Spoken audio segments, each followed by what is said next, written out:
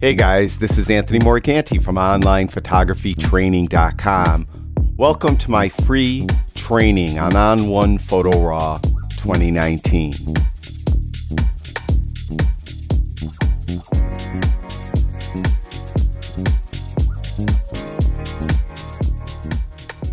In this episode, we're going to take a detailed look at the Develop module that's found in the Edit panel of On1 Photo RAW 2019.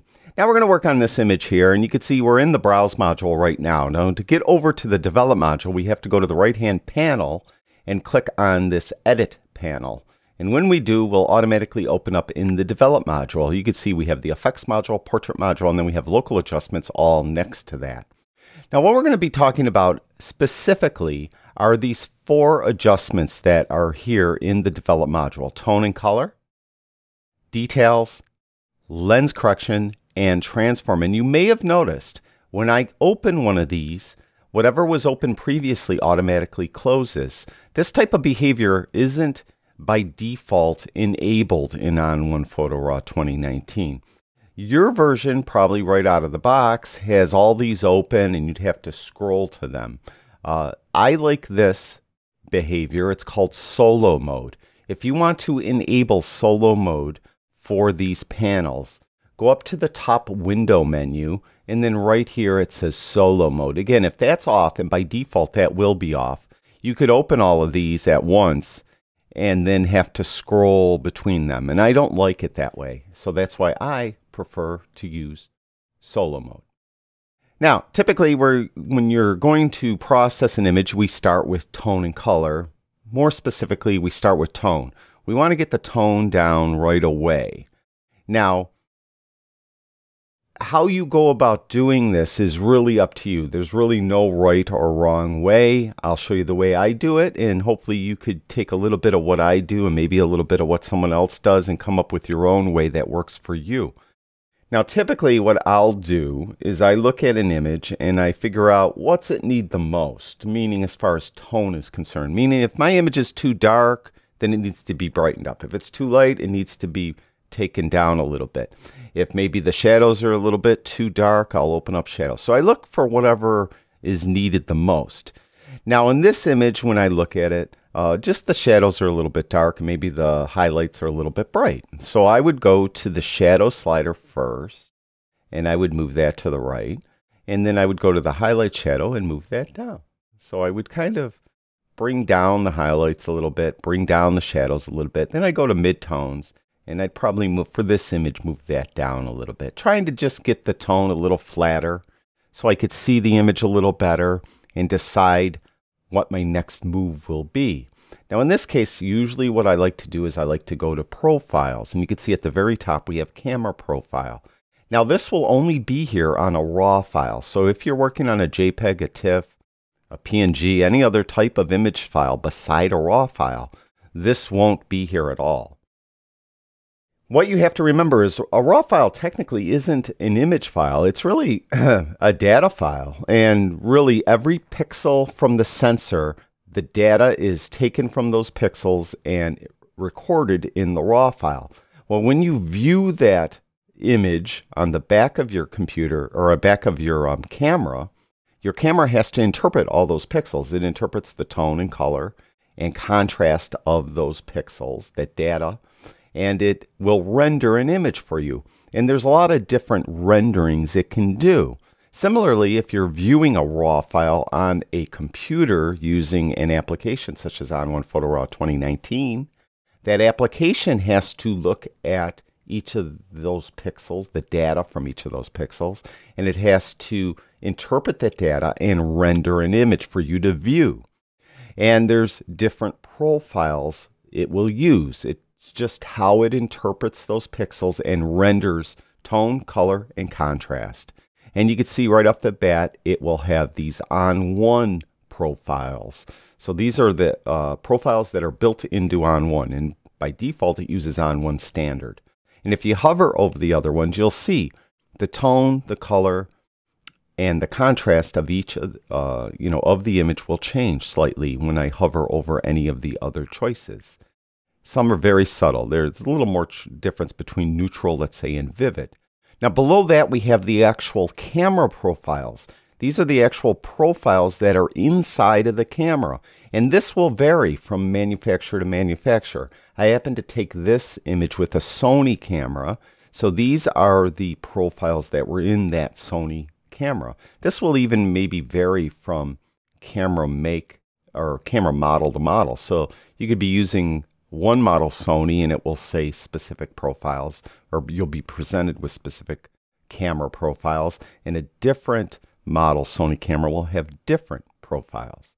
Now in this case here, I'm going to go with, let's go with, doesn't really matter that much. Let's go with On1 Vivid. I kind of like that one. So again, you could just pick the profile though early in your processing workflow, because that kind of gives you the base of what you're processing. So in this case, I chose On1 Vivid.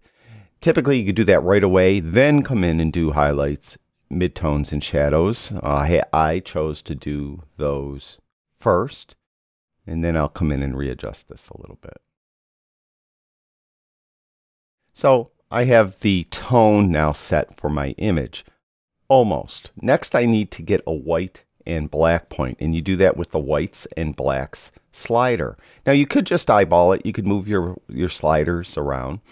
A better way, in my opinion, to do it is to hold the J key in while you're doing this. Now this will only work if you're in the levels. You have levels showing up here or info showing up here. It doesn't work when the navigation window is showing. I'm not sure if that's a bug or if that's just the way On1 built the program. So we'll go to whites. I'm going to hold the J key in and adjust the white slider to the right. Now you'll notice sometimes you might have to hit the J key a couple times for it to work. I think that's a bug. Anyway, you'll notice though, as I move it to the right while I'm holding this J key in, we're starting to get red come through on the image. That red is indicating that we're clipping. Specifically, we're clipping the highlights. When you're clipping highlights, in this case, that means there's no detail there at all. You just kind of wiped out the detail because you made it so bright.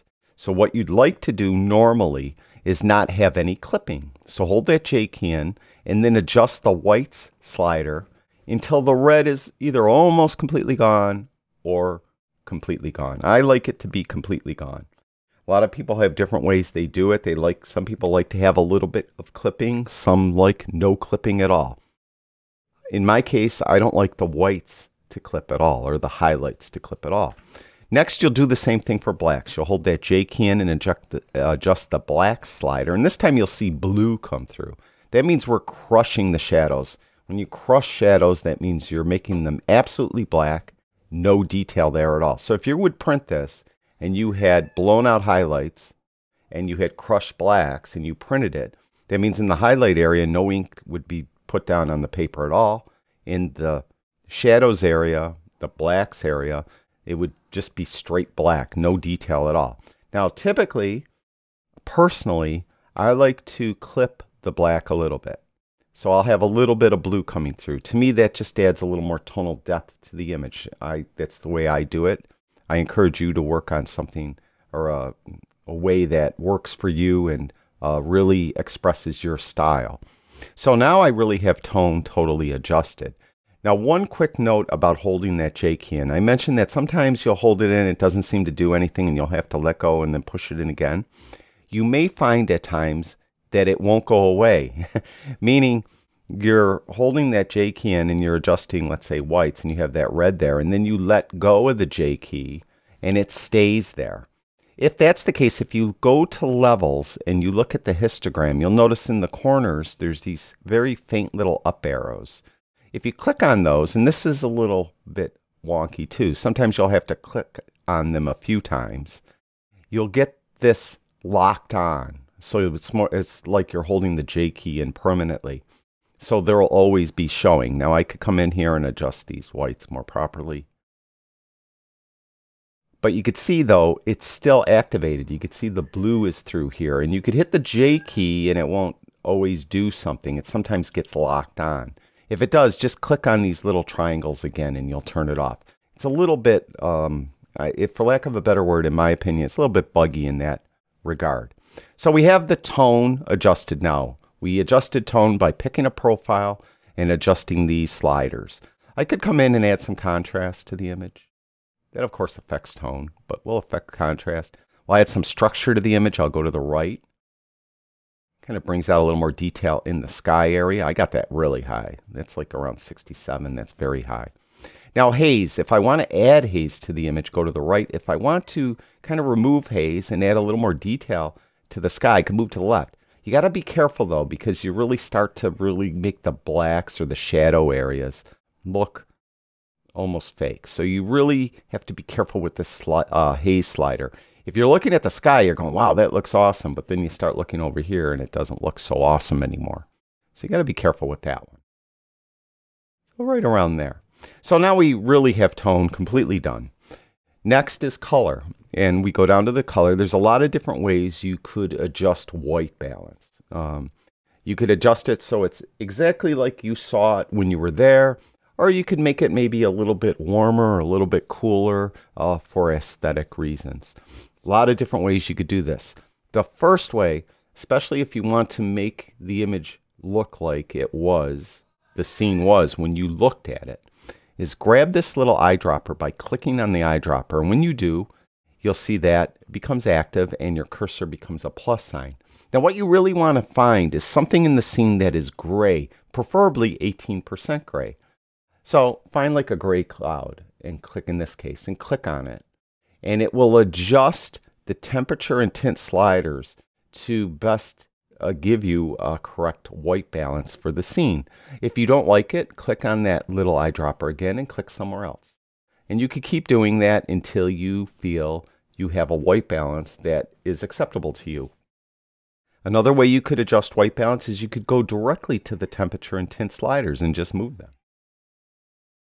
Another way you could do it is you could go to this auto button and just click auto, and that will give you an auto white balance. But what that is actually doing is if you go to this drop down, you'll notice there's a lot of different choices. And these are the choices that are in your, at least some of them are the choices that are in your camera. Auto is on one. On one just kind of looking at the image and analyzing it and giving you an automatic white balance. And that's clicking there or clicking this button auto does the exact same thing. Below that are choices that are in your camera. Daylight, cloudy, and you just have to hover over these and you'll get a rendering of that white balance applied to the scene. Shade, tungsten, fluorescent, flash, and then custom. It will show custom whenever you manually come in and move any sliders or you get the eyedropper and click on something somewhere. Now in this case here, let's just let's go with auto. And again, you could manually come in and adjust the sliders. Also, if you prefer, you could, where this little K is, that's in Kelvin. So you could click there. And if you click there, you'll get a Kelvin reading right here. And you could come in here and you could actually type in a Kelvin reading. So if you want the image cooler, you would pick like a higher number, like 7,000. Right? Or no, that's warmer, I'm sorry. And if you want it cooler, then you would pick a lower number like 3,000. Like that. And where this comes in handy is if you're in a studio situation and you're using strobes and your strobes are rated at putting out a color temperature of 5,200 Kelvin. Well, then you could, let's say, type in 5,200 there, and that will give you the right color temperature for the strobes you're using. Now in this case I mentioned, I think I'm just going to use, let's see what auto looks like. Let's see what daylight looks like.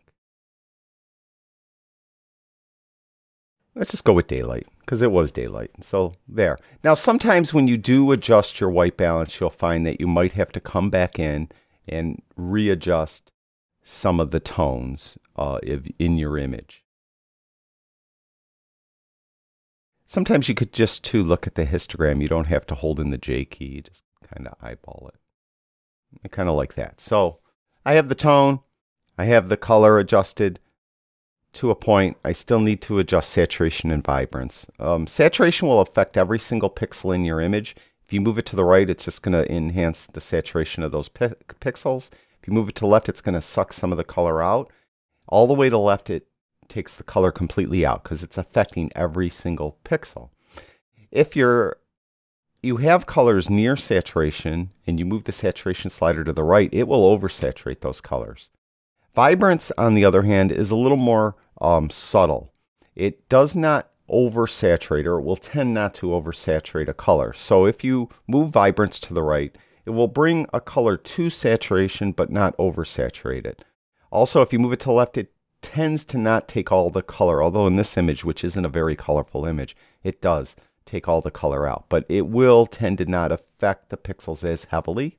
Also, vibrance doesn't affect skin tones, lighter skin tones as much. So pinks, reds, it doesn't affect those colors as much. So if you have a portrait and you want to bring out the color of the person's clothing and maybe the color of the surroundings, you would be better, a better choice would be to move the vibrance slider because it won't affect their skin tone as much.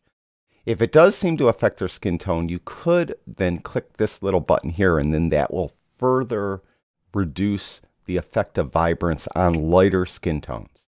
All right. Now in this image, I don't have a person in it, so I'm going to just push saturation up quite a bit. Now purity, we have highlights and shadows. Sometimes you'll find that when you do a white balance adjustment and you adjust either saturation and or vibrance, that the highlights and or the shadows get kind of tinted that color. And you could remove that with these purity sliders. So you move it to the right, and what it's actually doing though, is it's in this case with the highlight slider, it's making the highlights black and white. And similarly, if I move shadows to the right, it takes that color out of the shadows. So you must use these sliders very judiciously because it's actually going to be sucking all the color out. It doesn't just remove that tinted color that you applied or that you got there when you adjusted white balance, whatever. It really takes all the color right out. So be careful with those two sliders. So I think that's good as far as the tone and color panel is concerned. Next is details. Now I mentioned in past videos I prefer to add sharpening and noise reduction with the effects module because with the effects module, you're supplied a mask. So with the mask, you could apply sharpening to a very specific part of your image or apply noise reduction to a very specific part of your image. With the details tab in the develop module, it's like everything. You're going to affect the entire image. Now going across the top, you have some presets. We have low. It adds a low, what they consider a low amount of sharpening, a low amount of luminance noise reduction, and a low amount of color noise reduction. High obviously moves those sliders further to the right. If you go under the more drop down, you can see there's a couple more under there. There's print. This is if you're going to print the image. This adds an amount of sharpening and noise reduction, which should work well with most prints. Drop down again. You can see there's one called screen. That's if you're just sharing this online and people are going to be viewing it on a monitor. Then you have this amount here. You can, of course, come in and adjust these individually. You could reset any of these panels with this little semicircular arrow right there. So then you could come in and adjust these. Typically what you want to do is zoom in. So click on the image to zoom in. Look, now there's not a lot of noise. Usually what I like to do and what most photographers like to do, we like to remove noise first. Because a lot of times when you sharpen, if you didn't remove noise already, you're going to be sharpening the noise, and it makes it a little more difficult to get rid of in the final image. In the case of On1, since these are in the same tab, they kind of work hand in hand, so it's not as important to do luminance or color noise reduction first, but I still out of habit do it. Now in this case, this image doesn't have barely any noise, but I would just move it to the right till I see the noise dissipate, which is, I'm sure you're barely seeing it, if seeing it at all on the video, but really right around 14:15, it's really obliterated the noise. Now if you find that when you did that, that you softened the detail a little bit, you could bring back some of the detail with the detail slider, move that to the right, and it will bring back some of the detail. This is going to be very subtle. This won't do a lot in most cases. So you want to move that to the right until the detail comes back, but you're not starting to bring any of the noise back. Then we have color noise reduction. This image doesn't have any color noise. Typically that will be red, green, and blue dots on the image, and you'll see it, you know, when you're zoomed in, and it most often will be in the shadows, and it will most often be when you're using higher ISOs or an image is really underexposed and you had to in the tone and color tab had to move exposure to the right to really make it acceptable. Then you might find that you have a lot of color noise. If you do, similarly, just move that to the right till it's gone.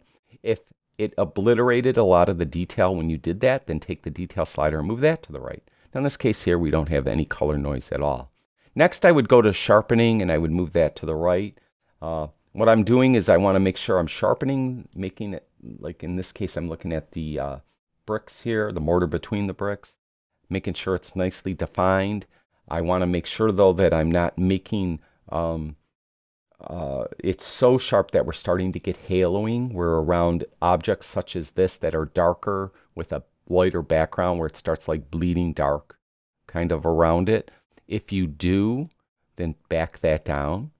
Threshold actually is, well, it's enhancing the sharpening even more, and it's allowing more parts of the image to get sharpened. Like where does the threshold, where's the threshold point where sharpening begins and sharpening ends? And if you move it to the right, you're going to be making it even sharper is the bottom line. So be careful with that because that will cause the haloing. Then when you're ready, just zoom back out. Now again, I prefer to do sharpening and noise reduction in the effects tab, and when we get to that in future videos, I'll go into a lot of detail on how I do it. Now after that, we go to lens correction. You can see that I shot this with the Sony camera and it found the Sony lens. There is an option in On1 Photo RAW 2019, so it will automatically apply lens corrections to an image. To make sure that's turned on, go up to the Preferences tab. In a Mac, it's under On1 Photo RAW. On a Windows computer, it's under Edit. So go to Preferences, and then go to where it says Files, the second tab from the left. And right here, the second checkbox from the bottom, it says Apply Lens Corrections Automatically to RAW Photos. So make sure that's checked, and then your lens corrections will be automatically applied. If for some reason it didn't find the lens, you could go and drill down. So the make a lens you're using, in this case it was a Sony, then you could click the exact lens and then you would go through the list and find the lens that you used. And then it will apply the lens corrections, and you can see there's before and there's after. So it definitely applied a lens correction.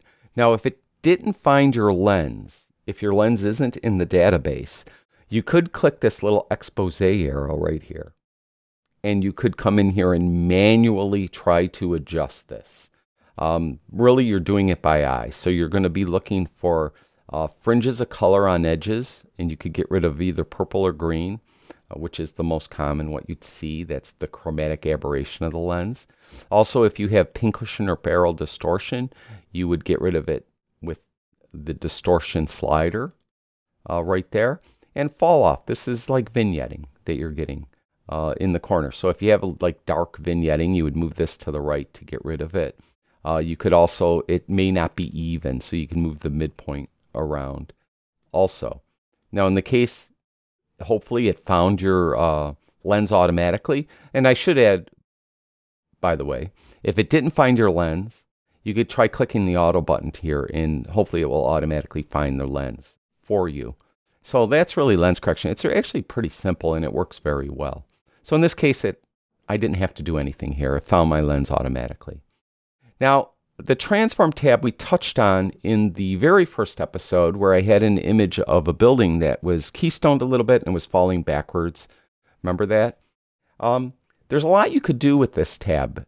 First of all, by default, it's going to be off. So you have to turn it on by clicking on that little box there. And in that video, I did keystoning where we had this box and we move it so that these lines go along a vertical spot and a horizontal spot, 2 spots on the image, and then click apply, and it would apply then that to the image. This image doesn't have that issue. What you most often will do this is when you have a crooked image. Now this image isn't crooked, but I'm going to demo it anyway. If you go to level right here and click there to make that active, you'll see your cursor turns into this little arrow and level. What you want to do is find something that should be either perfectly horizontal in the scene or perfectly vertical in the scene. And you're going to draw a line along that line that's in the scene. In this case, usually with a landscape image, if you have part of the horizon showing, that should be perfectly horizontal. So in this case here, like the edge of the water, I would just go right here and click and hold in the left mouse button and then draw this line. You probably can't see it. I could barely see it. And draw this line so it's perfectly horizontal along that water line. And then let go of the left mouse button and it will automatically straighten your image. And you can see it did straighten it slightly. And you can see there's a little bit of blank pixels over here. If you have blank pixels, as I demonstrated in the first video, when you do either the keystone adjustment, even this level adjustment, then you should crop the image. You would go to the crop tool. And I want to crop this image anyway because I don't think it's that strong of a composition. I want to make it more rule of thirds. So I go, first of all, up here to the top and make sure that I'm in the original ratio. I don't want to do freeform. By default, it will often say freeform up here. So I want to go to 2:3 because that's the original ratio. I'll grab from this corner and I'll just pull up. So I want the lighthouse right on the rule of thirds, and I want the horizon of this land right along that bottom third. So about like that. That tightens it up pretty much. I could maybe go a little more like this. And then I could push that image up like that. And then when I like the crop, click apply. Now I got to make sure it got rid of those blank pixels over there. Should probably bring it in over there just a touch. And just like that. And then when we're done over here where it says apply, click apply, and then it applied our crop to the image. Now you can, if keystoning or leveling doesn't work, you could go to the sliders and you could just, there's, when you have the image buildings falling backwards, you would do that vertical. Similarly with horizontal, it kind of tilts it left or right like that. Rotation is for straightening the image. So we could, straighten the image. And you can see that I have a grid that's appearing whenever I click on any of these sliders. It's a 5% grid. You could change it to a 1% grid, so it's even tighter, or a looser grid, 10, 5, or 1, or no grid at all. So you won't have any grid when you do that. And I'll reset that. Now you could scale the image in if you need to. That will help you get rid of blank pixels. Sometimes if you're using the keystone or the level tool, you could just do that scale slider to the right.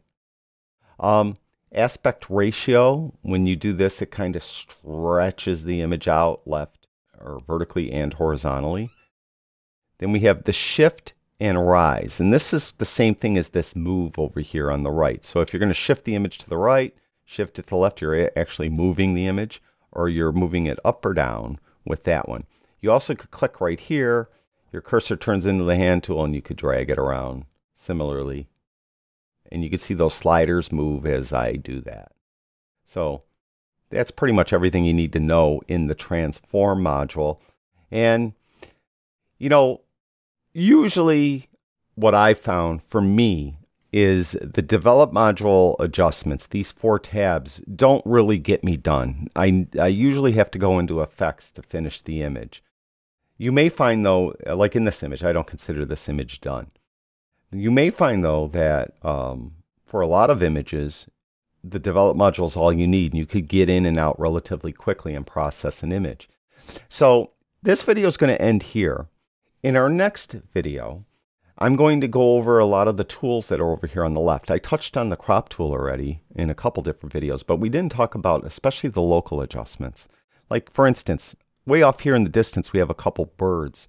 And I know they're birds, you know they're birds, but if we print this, quite often when the ink gets soaked into the paper a little bit, those just look like specks of dirt. So we need to get rid of those. And there's other things we'd probably want to use a tool over here on the left-hand panel for our image, maybe a graduated filter or maybe brush in an adjustment here or there. And we're going to cover that in the next video.